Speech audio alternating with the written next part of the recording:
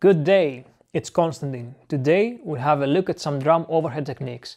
We'll demonstrate a few techniques, both mono and stereo. Each one is different and has a different sonic quality to it. So do not learn just one technique and always use that, because it might not work on everything. You need to know a few. And it's important to get a good overhead sound, because sometimes the overheads are 50% of your drum sound. Now, a few things that, especially if you're starting out, that you need to pay attention to. The first one is phase. Just record something, check the phase, and see if you need to make any adjustments. And the second one is, and that could be a matter of personal preference, is perspective. There are two ways of going about it. Either record audience perspective or musician's perspective. I always do audience perspective because when I listen to music, I like to feel like I'm part of the audience. Now let's start with some stereo techniques first.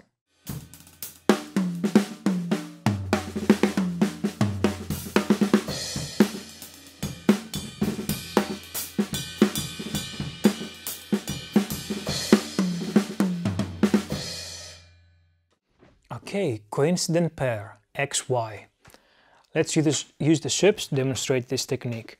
The way you set it up is you bring the mics, the capsules, as close as you can without touching. And you have an angle of 90 degrees. The good thing about this technique is that it translates almost perfectly to mono, because the capsules are so close together. Now here I am using the KM84 because they have the attenuation pad. And again, audience perspective. The height, it depends. I always start with the height. It's high enough to cover the entire kit. And there are two ways of going about it. You either center the snare or the kick. The way you look at it is you draw an imaginary line from where the mics meet and you go all the way down. In our case, we are centering the kit. We'll record both, but I doubt you hear much of a difference. Okay, let's have a listen.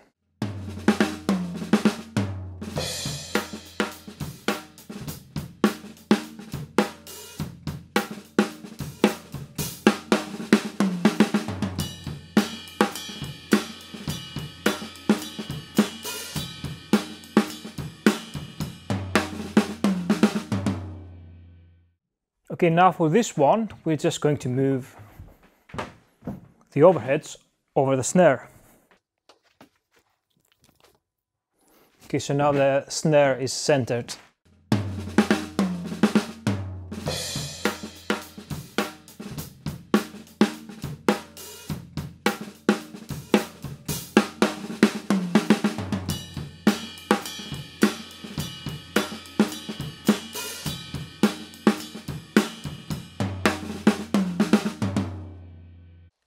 Okay, just so you know how it sounds like, I'm gonna bring the mics down a bit lower.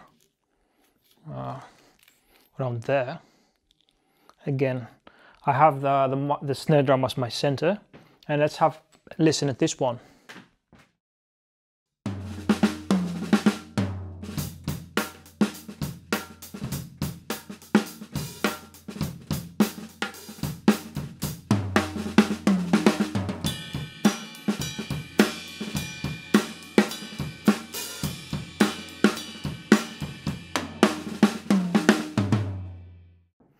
Okay, for this one, let's take them all the way up. That's as far as this tongue will go, over the snare again. After a certain level, after a certain height, it will just start sounding mono again. So you're going to lose that stereo spread that you want. So play around with it. This is exaggerated, I would never use that. But just have a listen, see if it sounds right or not. If it doesn't, just bring them down again. Again, this is exaggerated, but let's see how this sounds.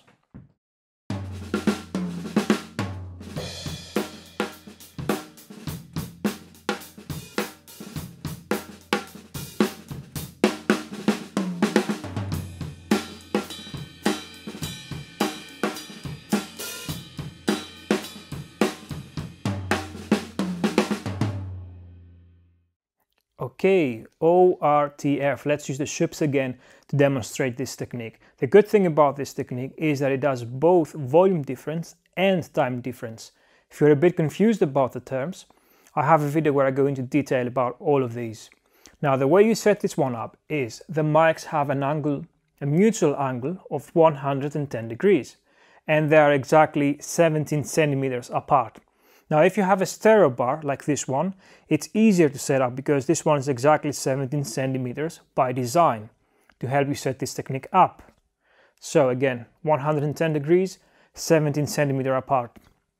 And with the KM-I-84, again, audience perspective, and the height as the XY, it depends, go higher or lower, but it's high enough to at least cover the entire kit.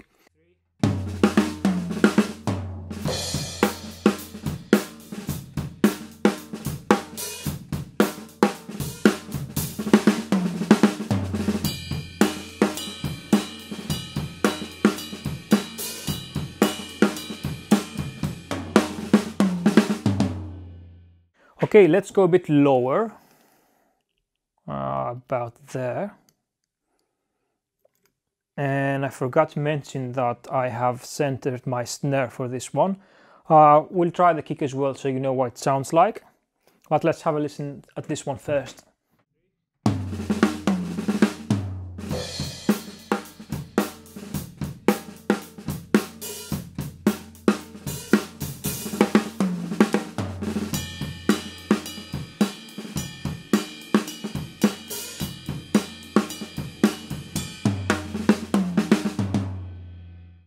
Okay, for this one, let's exaggerate it. Let's go all the way up. There you go, over snare. And you'll see that like before in the XY, it starts to lose its stereo image. So it starts to sound mono. Okay, this is way too much. I would never do this. But let's have a listen and see how it sounds all the way up there.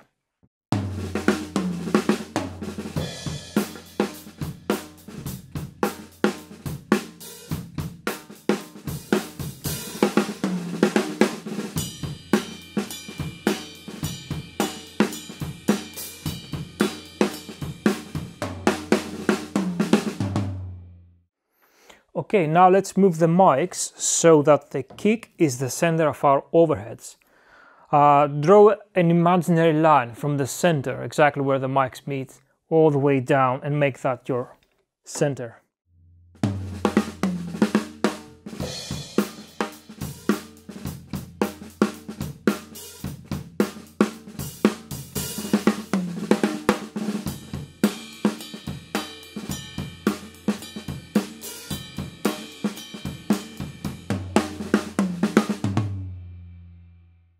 So, spaced pair.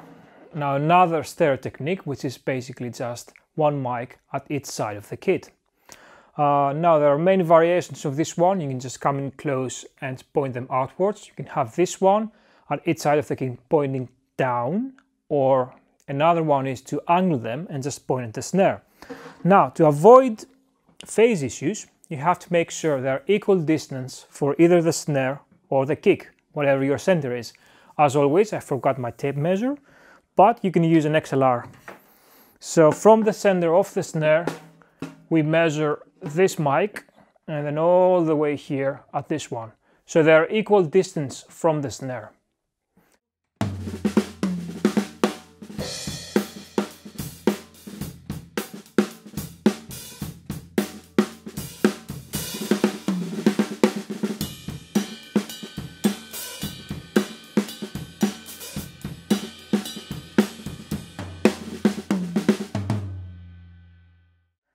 Okay, the exact same thing, but this time instead of the mics pointing straight down, they're pointing to the center of the snare.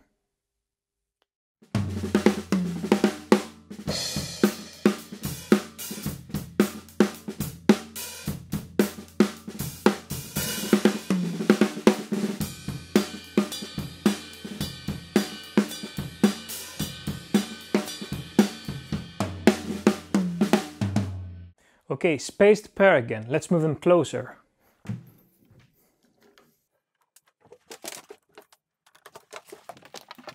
This is going to give us more of the cymbals.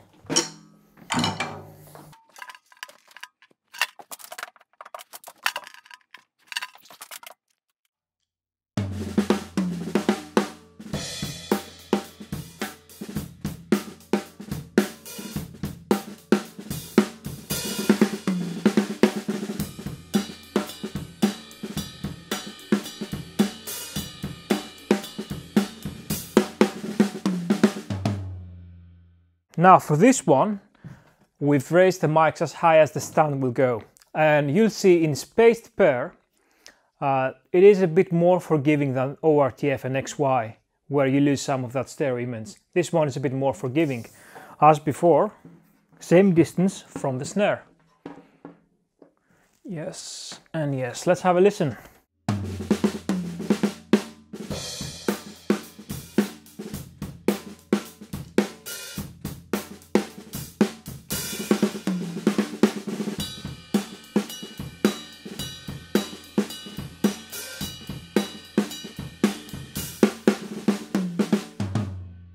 Okay, Recording Man, which is based on Glyn Jones.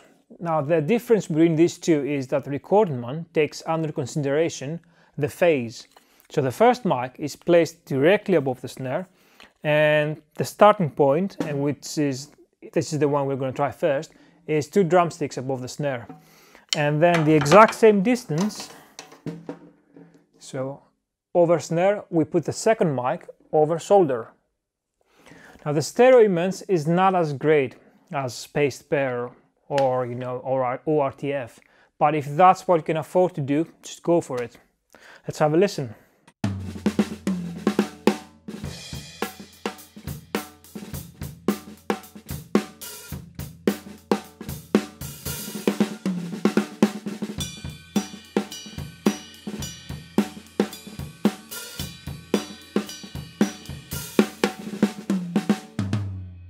For this one, we do the exact same thing as before, but this time our height is 2.5 drumsticks instead of 1. Forgot to mention that this mic here can either point the center of the snare, the center of the drum kick, or somewhere in between. So play around with it because the sound changes a bit. Now another thing, everything I've recorded so far, I usually just for convenience, just do a stereo track, but this does hard panning, hard left and hard right. With these ones, I'm doing 2 mono tracks because I don't want to pan them hard left and hard right. I usually go a bit less. So if you want to have a go with it, just try it like that and play around with the panning.